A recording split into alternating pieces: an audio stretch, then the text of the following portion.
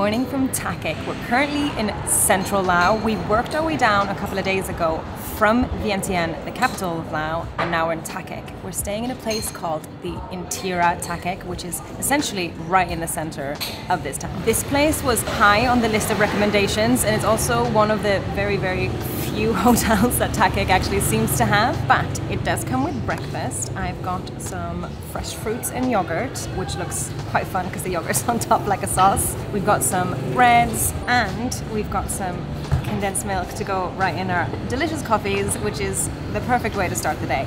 And if you walk just down this road for about 2 minutes, maybe even 1 minute, depending on how fast you walk, you're right by the Mekong River, and you can literally shake hands with the people in Thailand. It looks like it's so close, so it's quite nice. Today is our first day of the Thakhek Loop road trip. Now, you may have seen our last video where we drove all the way from Vientiane to Thakhek. That was about a 350-kilometer drive. Basically all on one road, loads of potholes, not great. Today we're going on the Thakhek Loop, which is a 350-kilometer loop that goes up north through the countryside of Laos and then back around and then down into Thakhek again.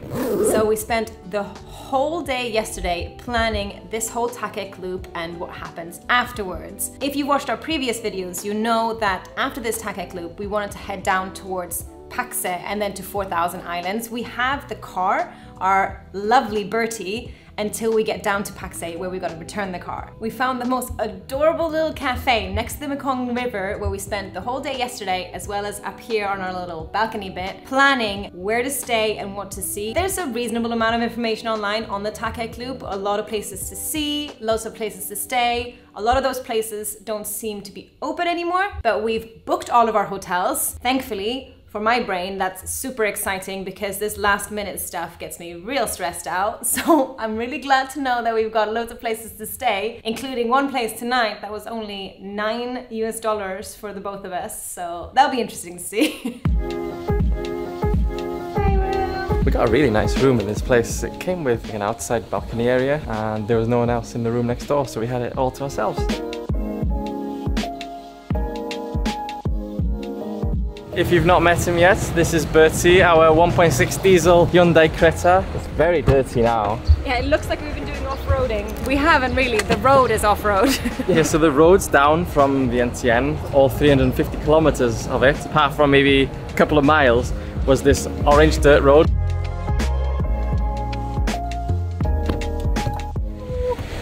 Ready?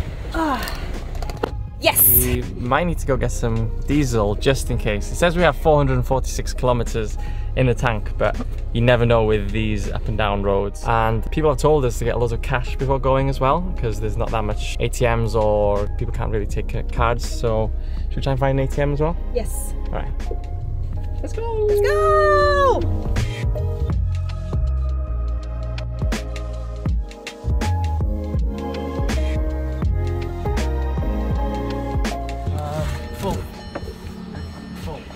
Okay, I need to translate this. I don't think the guy working here speaks English or can read Lao. I'm trying to translate with my app and he's like... Make it speak out loud. Oh yeah, unless he's Vietnamese, I don't know. Got time? Got it. Good. Someone came to translate. That was, that was stressful. I didn't want him to put something wrong in the car, you know? I ended up just telling him to put 200,000 kip worth of diesel in, not to full. I don't think they would have understood, but we have got an extra 150 kilometers in the tank now, so I think we'll be good for this trip. All the way to Pakse? We've got 639 kilometers in the tank, so I think it should be. Now we can go. Let's go! Woo!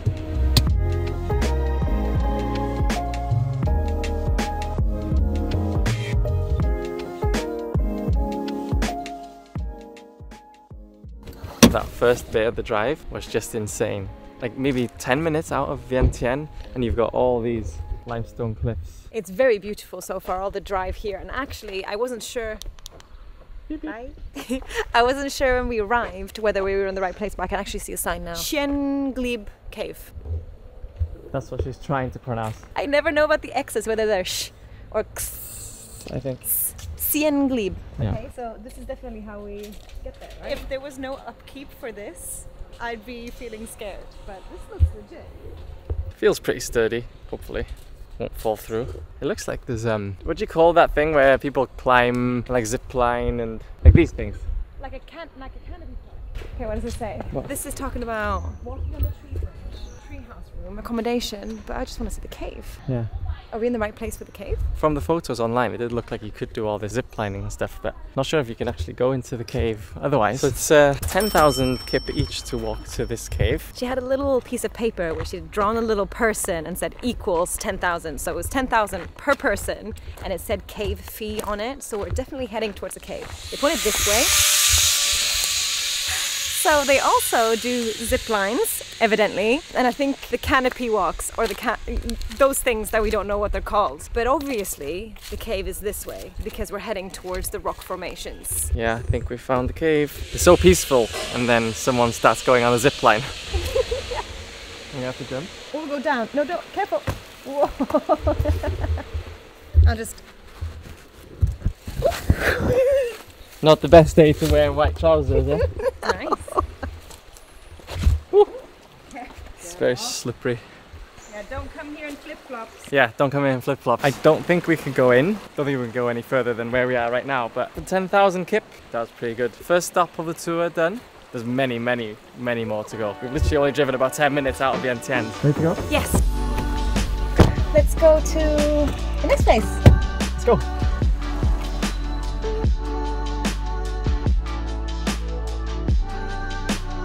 Leaving the first cave and heading to the next destination. On the first part of this loop, it is just so beautiful outside. Literally, we are surrounded by these cliffs. They look like the limestone cliffs of Halong Bay, sort of the rock formations around there. And it also reminds us a lot of Krabi when you're first sort of driving in. It is very beautiful. They do say though, don't they? It's about the journey, not the destination. Like, this journey is awesome to look at. It's really nice. Sabaidi. 2 ticket? 2 ticket. Oh. Yeah, just us two. All right, so there is a sign just outside. You can visit the cave. You can also zip line here, and you can take a boat ride. We're just here. It's another cave, yes, but this one from online, it seems to be that you can actually enter inside, and it's sort of lit up with various colors. It's supposed to be quite grand. And even somewhere online it said that you should spend about 2 hours in this cave. Yeah, you can go very deep into the cave, they say. To be honest, I've not really ever been a cave person, so I'm not sure if I'm ready to go 7 kilometers deep into a cave. 7 kilometers? Yeah, something crazy, yeah. I'm also not a cave person. Sounds claustrophobic. It sounds scary. Okay, let's go. There's a cafe here. I think we should probably get a coffee. Louis. Iced coffee? Song. We've been addicted to these iced coffees since we've come to Laos. Something about them, they're like sweet and very strong. A little bit like a Vietnamese coffee, but see what this one is like before I say anything. Oh, yeah, that's good. Perfect way to cool down before we head up into this cave. This cave looks a bit more legit. There's steps that lead up to it. There's a waterfall coming out. Yes.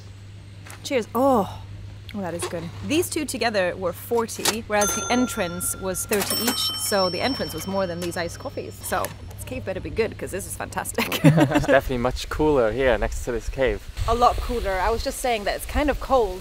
It's a bit windy. Yeah, it's windy. I don't understand how it's windy because it's an entrance of a cave.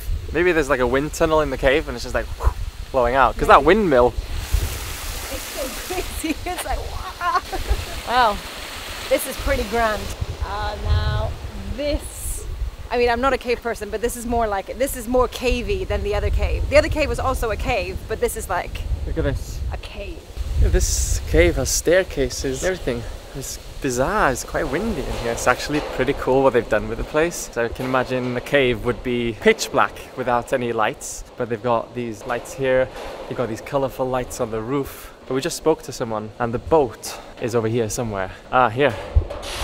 This actually looks kind of nice, but also kind of like super creepy. Maybe because it's in a cave, it feels very much like there's gonna be people in the water trying to like lure you in. You know what I mean? Like it's creepy, creepy storyline. It is very beautiful though.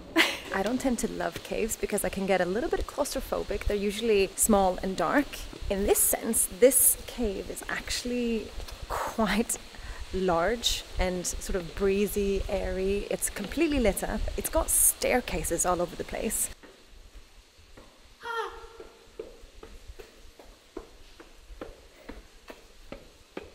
So it feels less scary and more kind of just epic. I have to say, this cave is worth the 30k, more than the 10k that we paid earlier. Definitely, because we can actually come in here. I don't think we've even touched the sides or how big this is.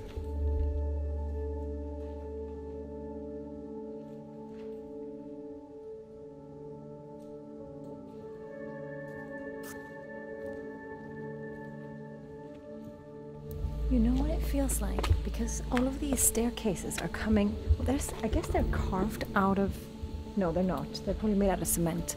Either way, they're not made out of wood. But it looks like one of those paintings. I don't know if you're going to know this reference now, Dale. The one where the steps go up and down. No, yeah, steps go up and down. There's people upside down. It's like doors and windows and it's all over the place. It feels like that. Obviously, we're not upside down, luckily, yet. Yeah. But it's actually really cool. Also a little bit like Hogwarts.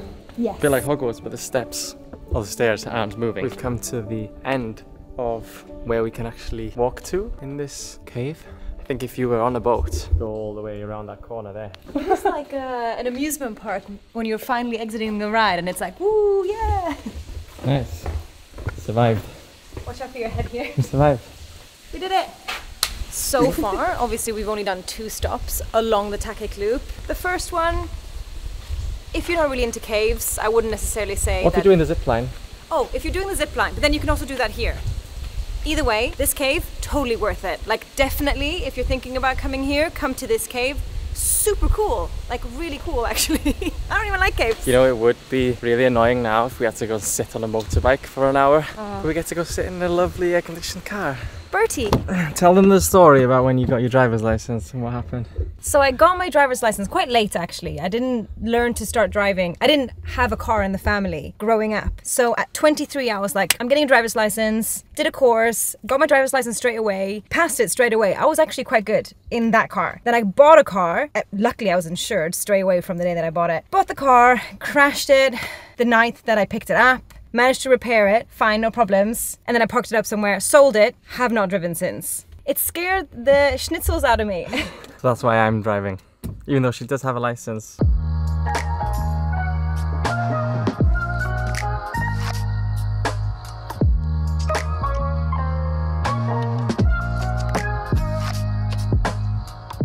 Google Maps says that there's somewhere that we can have some food here, but I'm not sure if it's open, but should we take a look? Yeah, let's try to figure it out. Looks like there's people here. We can go down there. Look. Oh, yeah. You can smell the food. Oh, down by the water. Okay.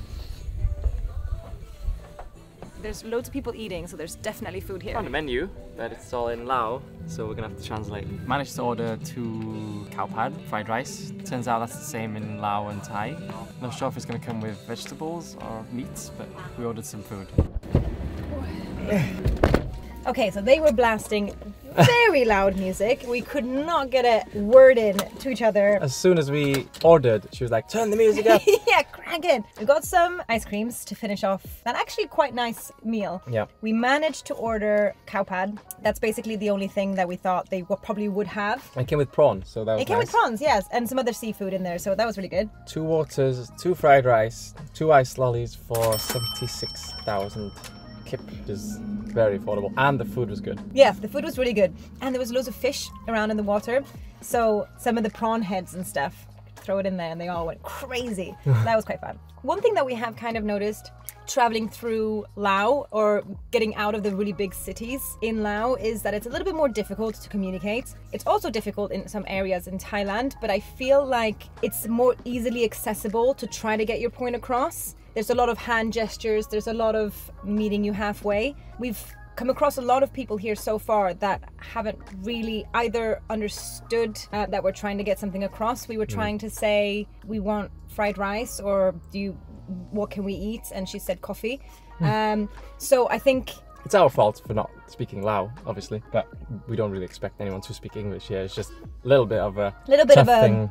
Food, yes or no, you know, it's tougher. But anyway, we figured it out. Yeah, and we got ice creams, so I'm happy.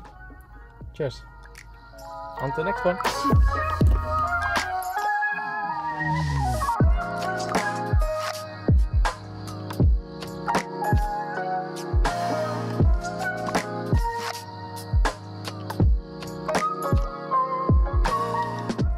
it got very different, very beautiful, very quickly. It was, as soon as we started sort of climbing into the mountains, basically it went from being mountainous to just being green jungle, a lot of water.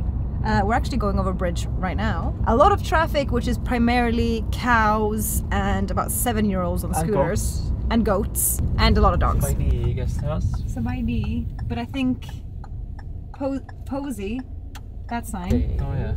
We have booked this, by the way. We did a bit of booking last night. So, Fuzzy Thalang. This one. No, that's Sabaidi. No. Fuzzy Thalang Lao. Oh, okay. Oh, there's signs for Sabaidi as well. We booked Fosy Garden. Yeah, but we didn't book Fosy Thalang because we couldn't find the booking for Fosy Thalang, but we think it's the same place. Should be the same place, right? Well, there's only one way to find out. Doesn't look like there's anyone else here. This place doesn't even look finished.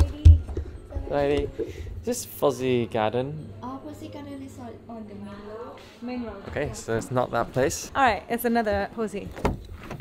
Well, it definitely exists then, if she's saying it's on the main road. Oh, that's why we missed it. Oh, look how small the reception Look at that, is. that's the reception. We have booked for tonight. We booked on a Dylan Evans. Oh, Dylan. Wow. Look at this place, right on the water. That's how we missed it, because they're down into the riverside. It's okay?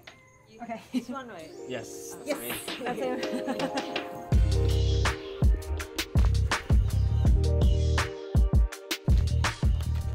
We'll do the room tour here from the door because it's quite small, so I can basically point at everything. Really nice, big bed. I wasn't expecting that. I also was not expecting a private bathroom, so I'm very pleased. This place was $9 US for the both of us. They have Wi-Fi. This is great. Some bottles of water, but we already have like 500 of those. We've been collecting them all day. Oh, the bathroom's really big. Mirror, another mirror, some storage. Loads of bags, so we're gonna need that storage, and what seems like a mosquito net, so probably a fair amount of bugs here tonight. Yeah. Right by the water. This is such a beautiful, beautiful sight from the door.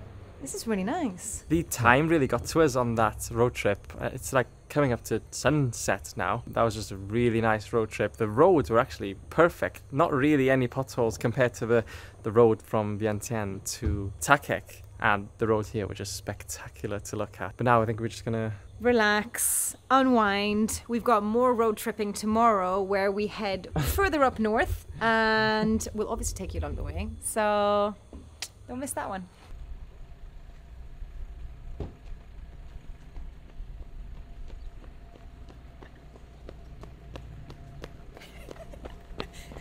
Wow!